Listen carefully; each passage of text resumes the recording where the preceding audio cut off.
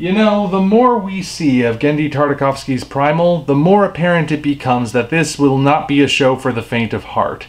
This latest trailer looks brutal, just as brutal as everything else we've seen, and I'm still holding out hope that it's going to be brutality with a purpose. And yes, I still trust Tartakovsky to pull that off. We will see what ultimately happens, but I can't say I've seen anything here that's discouraging me from at least giving it a shot when it premieres in October. In fact, this trailer has me more excited than the others because I'm recognizing more of what it's going for, and I think that's really important. When you know what something's going to be going for, or at least what it's striving to be, you can have a better sense of whether or not you're going to enjoy it, and whether or not it actually works when you see it. In previous videos I've done on Primal, I've likened it to Ray Harryhausen dinosaur movies in a lot of ways, specifically based on how the dinosaurs look. Clearly they're not going for scientific accuracy at all, in any way, shape, or form, but they're going for dinosaurs that look good, just as Ray Harryhausen did. I can't really say that Harryhausen's dinosaurs were considered all that accurate even for the time, but they were iconic dinosaurs. However, after seeing this trailer, I realized it reminds me of something else as well. An old animated film by Ralph Bakshi called Fire and Ice. I don't know how many people remember that movie or have even heard of it, but Fire and Ice was like this fantasy film. Being by Ralph Bakshi, it was made with an adult audience in mind, but it wasn't like some sort of ultra-violent, ultra-pornographic sort of thing. It was made for a mature audience without being too bloody and not going beyond skimpy outfits or anything. But it also had a very prehistoric setting to it. There were no dinosaurs in Fire and Ice. It was more Conan the Barbarian than it was 1,000,000 years BC, but I can recognize a certain level of that aesthetic in the trailer for Primal. And it's hard to place exactly what it is. I think mostly it's the backgrounds and also the design of our caveman, who looks kind of like the Neanderthal characters who showed up in Fire and Ice. So if that was an influence on Primal, then Tartakovsky is really going deep with his influences. I'm sure he probably knows that movie. I don't know if he does, or if he likes it if he does know it. Yeah, I would definitely say there's a hint of Ralph Bakshi in this Genndy Tartakovsky work. With a hint of Edgar Rice Burroughs and Robert E. Howard as well, because there are also creatures in here that are completely beyond the realm of anything we've seen from even speculative prehistory, like these giant man-bat creatures. I mean, that's the sort of thing you would expect from an old pulp novel, certainly, but man, they're an interesting new addition. I certainly am looking forward to seeing how that plays out, because, I mean, knowing what Tartakovsky can do with animation, and especially having seen past works of his where characters have flown, well, this should be interesting with these guys. But what also strikes me interesting about the tone it's going for is that it seems to be taking a very blunt and realistic approach to the idea of survival. It's not going for this idea of drawing a line between good and bad.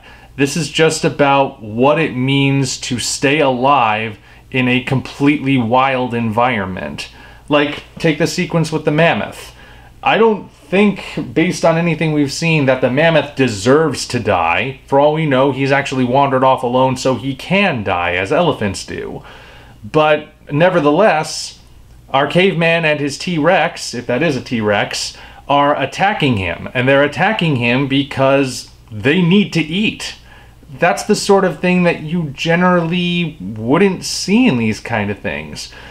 There's this odd habit in a lot of works about animals, particularly animated ones, that tends to portray being a carnivore as akin to being a villain. It's kind of weird. Like, you kind of expect it in kids media, like Land Before Time or something. Occasionally you get something like The Lion King, which can't very well shy away from the fact that lions eat meat. But at the same time, most of what you see usually tries to depict being a carnivore as a bad thing. The carnivores are the villains because they want to eat the other characters. Sometimes they're even just mindless killing machines, whereas the herbivores are nearly anthropomorphized if they are also animals. Like, sometimes it's even like in Zootopia, for example. Carnivorism is something that needs to be overcome. It's still a negative trait, even though carnivores are just as civilized as herbivores. So it's, yeah, it's always struck me as kind of weird. And it's not just in kids' media either. It's even in stuff that's intended for adults. Darren Aronofsky's Noah, for example. I know I'm going off on a tangent, but I am trying to make a point here.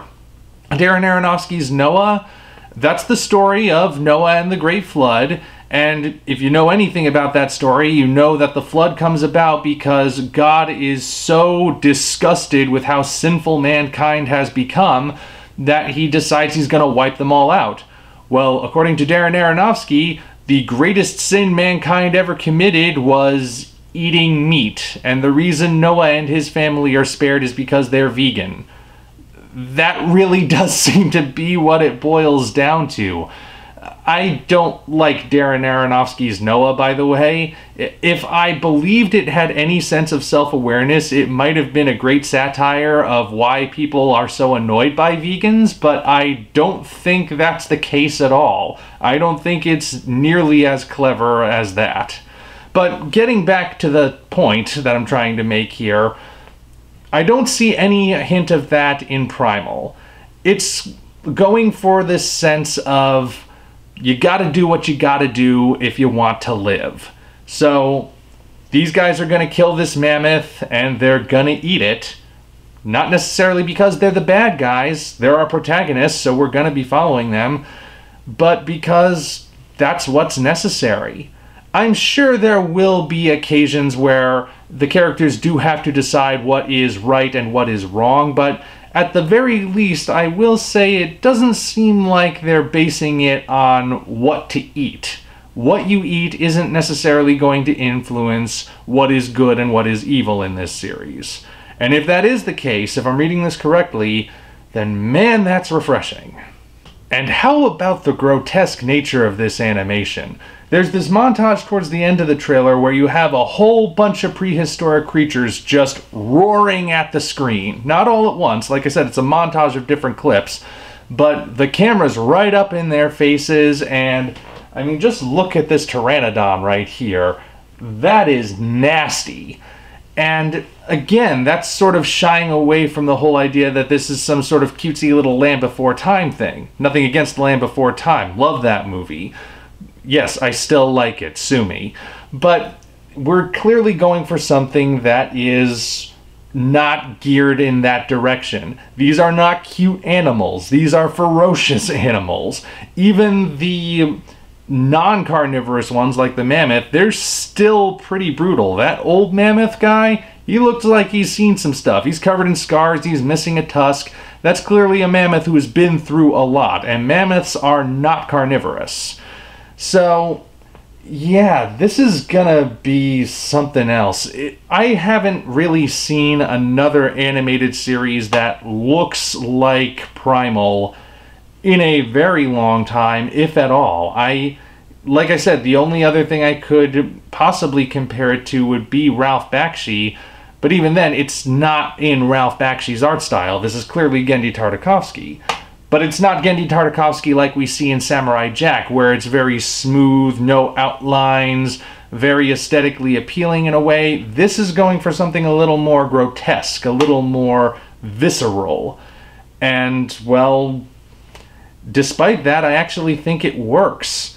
Because ugly animation can turn you away from a series, but if it's ugly with a purpose, if it's ugly in an aesthetically pleasing way, as odd as that may sound to say, then it's something you can overlook and you can give it a shot. You can even get used to it after a while.